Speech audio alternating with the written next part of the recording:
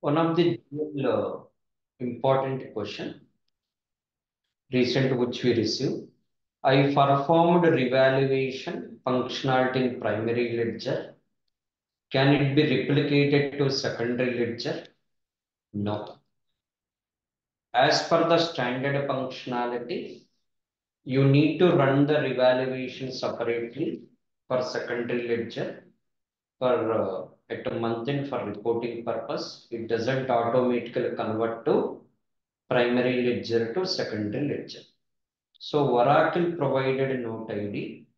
So as per the setup, as per the primary ledger to secondary ledger mapping, you mentioned other means all sources categories will move. Closing journal from primary ledger, it will not move. Revaluation journal, it will not move from primary to secondary ledger.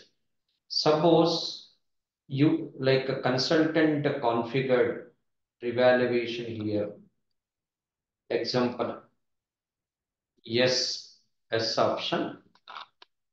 If consultant given the revaluation category, revaluation